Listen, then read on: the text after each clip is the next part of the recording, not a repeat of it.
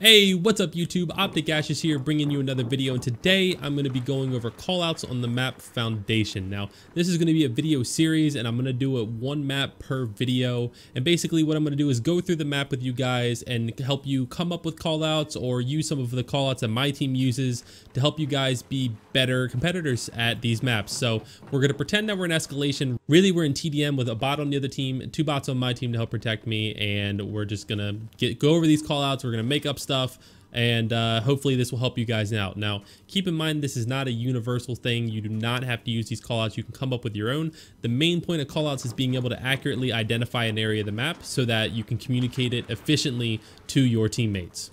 All right, so starting off on Foundation, we are in the spawn area, so we can easily just call this spawn, and even this can be considered part of spawn, or you can call it like vent, big vent, something like that if it's really important. Main thing to keep in mind is that callouts have to be relevant to, if you're actually going to use them. Like, you don't need to have a callout realistically for this little corner back here because it's hardly ever going to be used in terms of competitive play. So we can call this big vent because there will be times that people will be behind this cover. And we're going to start off going this direction. So on the second half of this map, this is actually a hill. This can be C or D hill.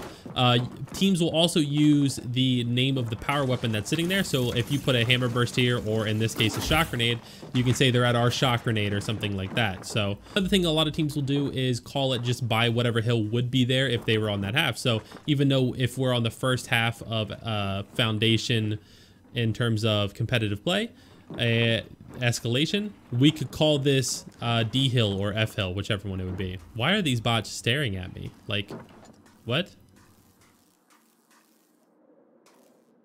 So you have this cover. As we go down this is what we call ramp, and this is called U because it's in the shape of a U, so it's something that we call it. And over here, we just kind of call this like that cover. Like, it's pretty easy when you're in a fight in this area to identify that bot almost killed herself. It's pretty easy when you're in a fight in this area to identify like where somebody actually is. Like, they're behind the cover over to the right or something like that. But if you wanted to call it like pistons cover or something like that because of these pistons here, you're more than welcome to do that. This is what we call T, and this is actually where the B hill is. So we normally call this B or old B or whatever power weapon is there. Moving over to the other side, this map is mirrored, so this is also called U. We're gonna move over into the mid and call this open mid. And the reason my team calls this open mid is because, as you can see, there is no roof above me. Whereas on this side, there actually is a roof above you. So this is closed mid, and usually there's a power weapon here when it's placed. So this could also be called whatever power weapon is placed here, but this is closed mid, that's open mid, and this can just be called mid box, and this is their mid ramp and our mid ramp. So it all kind of centers around that mid idea. You could also call it orange ramp and green ramp. As you can see, there is green on this side of the map and orange on this side of the map. So if your team is a fan of using colors, our team's not really, but if your team likes that, you could call them by the colors and it might help teams out. So moving up the ramp, you have this area over here, which could be called something like hose pocket, or you have a big fan underneath you, so you can call it big fan. And then over here, you have another little cutout that you need to name. So you could call this one garden, or you could call it crates, wood crates, anything that helps you really identify this area. So, both of those, garden because of the plants here, wood crates because of the wood boxes there, anything that really helps you identify it. You could even just call it pocket and call this one big fan, whatever works for you. Moving even further up the ramp, we're now in their kind of spawn area like there was on the other map. So you have spawn like fountain or square or block or whatever you want to call it. And we're going to move this direction. Actually, we're going to move over here real quick, and my team likes to call this, obviously you have the option to call this power weapon, but my team actually identifies this area as fences. So because of these fences right here. So we call this area fences, or, we'll call it their home hill or something like that if there is actually a hill there. So moving over this direction, we call this tree, or you can call it, spawn tree, or there's also on the first half a home hill here, so you can call it just home or old home, whatever works for you in terms of call out. You can call it leaves. There's a lot of options here, as you can see.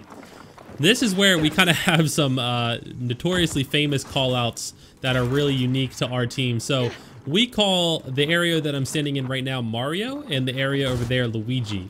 And the reason we did that is we originally saw, I think it was Mental who saw that these big pipes were here, and it reminded him of the game Mario, so he wanted to call this Mario, but this side was green, and we didn't have anything to call that side. So because that side has the big red brick or orangish brick building, we call that side Mario, and we call this side Luigi. Moving down here, you have statue, and also on second half, there's a middle hill here. This is E hill. There's also a power weapon spawn here, so any of those names will work. And this whole area is called statue because obviously there's a big statue right there. And then going down these stairs, these are called closed stairs because it goes into closed mid.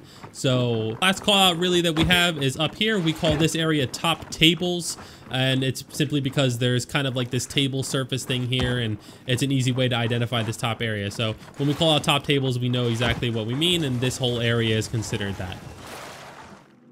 Alright guys, that's going to do it for this video. Hopefully these callouts help you guys. If you enjoyed this video, make sure to leave a thumbs up. And if you're looking forward to the other callout videos for the other competitive maps, make sure to click that subscribe button down below because they will be coming soon.